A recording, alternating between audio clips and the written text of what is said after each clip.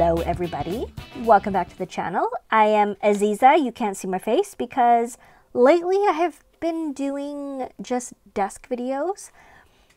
I received feedback that quote unquote, we don't need your face there, no offense. So I'm just trying this out to see if you like it more, if you just want to see my desk and the packaging and the pen.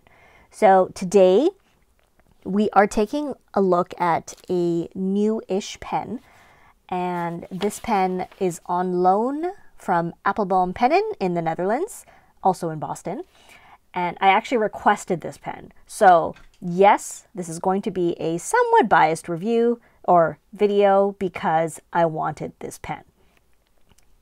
If you can't tell from the packaging, actually you probably can't tell from the packaging, it is a SCRIBO. So the SCRIBO stands for Scrittura Bolognese. I cannot pronounce that properly. And this particular pen is La Dotta Campanula. So let's just skip over that. The packaging for SCRIBO pens is pretty fantastic. It's very snug and compact. So the packaging is as follows. You get a sleeve. You get this nice box that says SCRIBO, feel the writing. And if you open it up, all of this is cardboard. You open it up and what you get is your pouch, which is packaged in tissue paper. So it's really nicely presented without being excessive. It's very tidy. It's very fitted to the size of the pen. Underneath, you have the paperwork. So inside the little sleeve, you have your guarantee, your information about your pen. This is the Italian side, and here is the English side, like use and maintenance, how to fill the converter, or in this case we have a piston, and just your warranty and stuff like that. So it's very it's really efficient, I think is the word I want to use. I really like it. I really like how it's presented. And I will show you the pen sleeve in just a minute. So it's a little wrap. I'm going to toss this out of the way. It's a little wrap. I love the color. I love the little leather thong. So inside you have a 2-pen little stitched area. And what you will have is what you will get is your pen will be in one of the slots. And inside here is a polishing cloth. You could put, if you have the cartridge converter version, you could put cartridges in here or like some ink sample vials. It's just a nice little pouch and it comes with your pen. So the pen, let's pull it out and take a look at it. Tossing all the paper. Oh, I dropped the box. Oh well. The pen is quite lovely. Every maybe couple months, SCRIBO releases a new pen finish. Sometimes it's in the Piuma model, which is their cartridge converter, and in this case it is the Feel model, which is their piston filler. So here is the backstory. Once again, SCRIBO takes us to the roots of the city of Bologna. Over 500 years ago, Ulisse Aldrovandi, a leading figure in modern science who is still considered a reference for contemporary Italian naturalists, was born in Bologna. Many flowers and plants studied and catalogued by Ulisse Aldrovandi can be seen today at the Botanical Garden of Bologna, which he himself founded in 1568 to provide students with a practical tool for cultivating and analyzing the plants treated during the lessons. Nature never ceases to amaze us, and every time we look at it, we find a source of inspiration. So the new collection, so this particular pen, is inspired by two wonderful flowers, the Campanula bononiensis and Nymphea, which is water lily. The pen is made from a mother of pearl and iridescent lilac material, dedicated to the bell-shaped flowers of the Campanula, which was given a name linked to the city of Bologna. Now, there are only 219 pens of each of the colors. So it's not limited edition. It's like limited production, I guess. They are not numbered, as far as I can see. And we will look over the pen a little bit more in detail. Okay, so we might as well look at it now. So we have this kind of bulbous shape. The first time I reviewed this pen, several years ago, the bulbous shape kind of freaked me out. And the really, really weird thing is it's kind of grown on me. And I don't know if it's because the materials have become more appealing or if it's just really comfortable, but it has grown on me and I don't mind it as much as I used to. It's a very comfortable pen. So it is a flat top. You have the, oh, you can't see it, sorry, hang on. The SCRIBO logo on the top, which is like a quill, and the clip is really springy. So the clip can actually bend out of place, but it does work well if you don't overstretch it. Center band says SCRIBO, feel the writing, made in Italy, and the last piece of trim is on the piston turning knob. You can see that this is a particularly chatoyant piece of material.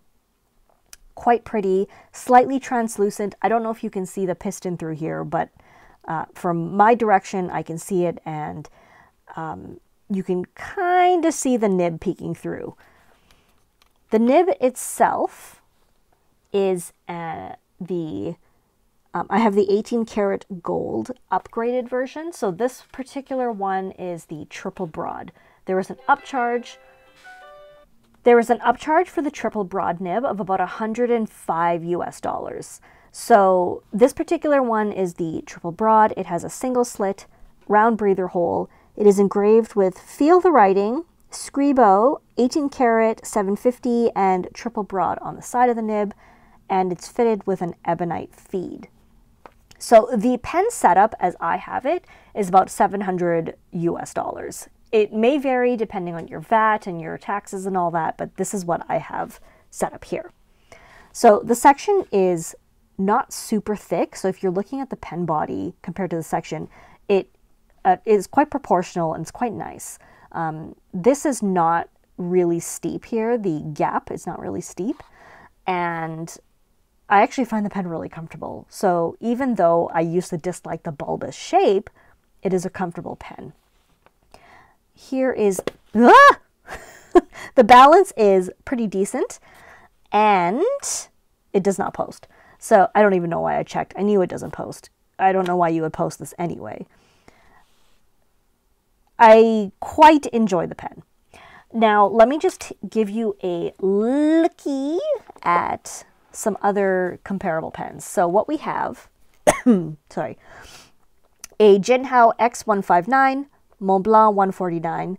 This is the Pilot Custom 743. Here is the SCRIBO Feel. Here's the Montblanc 146. Lamy Safari, Jinhao X750, TWSBI 580, Platinum Preppy, Quebeco Sport, and Pilot Metropolitan. So it is a tall pen. It is a thicker pen. So it's a full size. Even the Montblanc 149 is like an oversized. I, for some reason, don't feel like this is oversized. Maybe it's the shape, because when you uncap it, it's not that huge. It's comparable to the 149. So I don't know.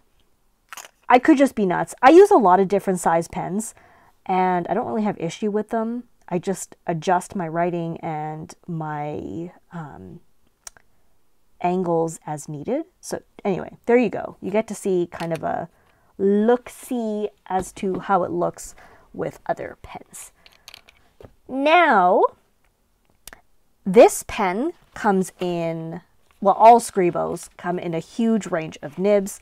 You are looking at extra fine, medium, broad, triple broad, stub, and then the 14 karat fine, extra fine, medium, broad, which are flexi. So there's a lot of options. If you're looking for nib options, I think they do a fantastic job of making that available. Yes, you do have to pay upcharges. I'm trying to find a comfortable spot here to write. You do have to pay an upcharge for certain nib grades, but not all of them. Now, let's do the writing. You're going to see in the side shots, the nib shape is quite stubby. It's a thick triple broad. So it does have a sweet spot. So I'm going to show you how the nib writes on the sweet spot and off the sweet spot. So let's start with the actual sweet spot, which is really high up. So you have to hold it kind of like a music nib, which is almost a 90-degree angle to the page. So I'm sort of doing a playful handwriting style here. Scribo fil la Dotta Campanula, and we have the 18 karat B.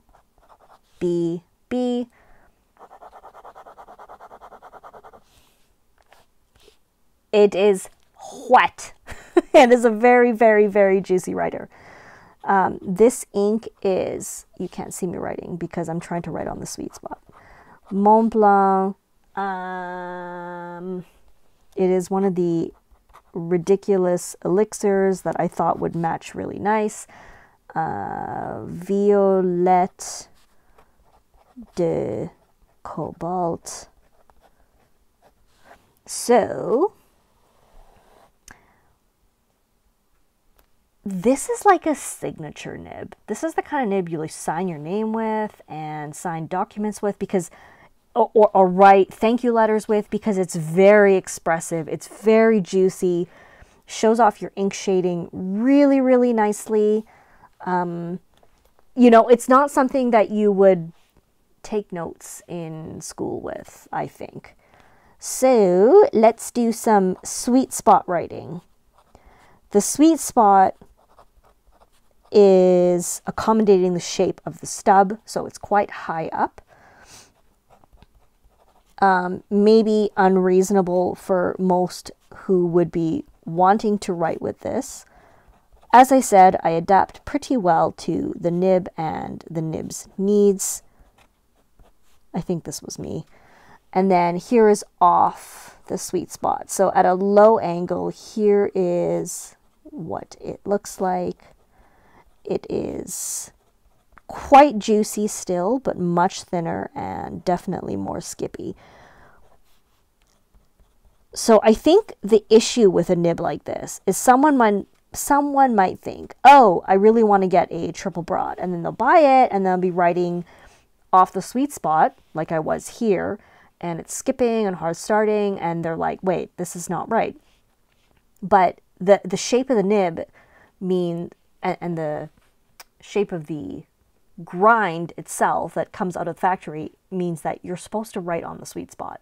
So you're really writing to get the triple broad line. If you're writing off the sweet spot, you're getting like a fine and a double broad, triple broad, if you luck out on the stroke. So I think what I really want to convey here is that it's really about setting your expectation with the nib. So, sweet spot. It is wildly fun when you're writing on the sweet spot.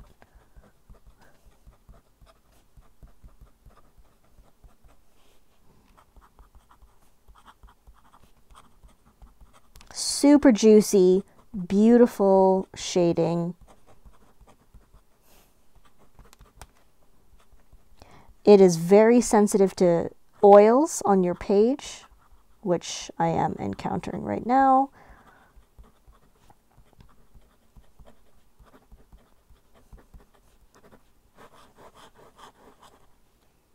But it's super fun. So let's go do some side writing, and we will come back and we will wrap up.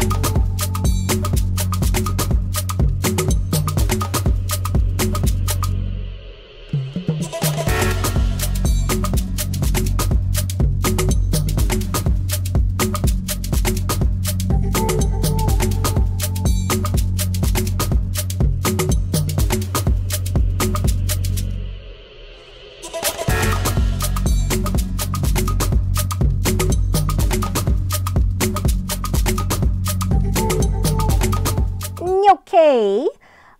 That's pretty cool. It's really cool to see the shape of this nib from the side because the side action is very expressive. So let's wrap up. Thank you to Appelboom for loaning me this pen. If you like it, or any other pen that's not a Mont Blanc, because that's the Mont Blanc rules, you can use discount code FRIEND for 10% off. No commission, just a sweet deal for you. And I hope you had fun. Thank you so much for watching. If you have not already, I would love it if you would subscribe and let me know your thoughts of this absolutely delectable nib down below. This is serious nibbage to the max. I hope you all have a lovely day. I appreciate you very much. I am on all the social media as Gourmet Pens, Gourmet Pen Shop, Gourmet Pens Club. I've got a podcast under Gourmet Pens Club, so you should check it out. And I'm also on Patreon, should you be really excited about pens and want to lend a supporting dollar. Thank you so much. I will see you next time. Bye.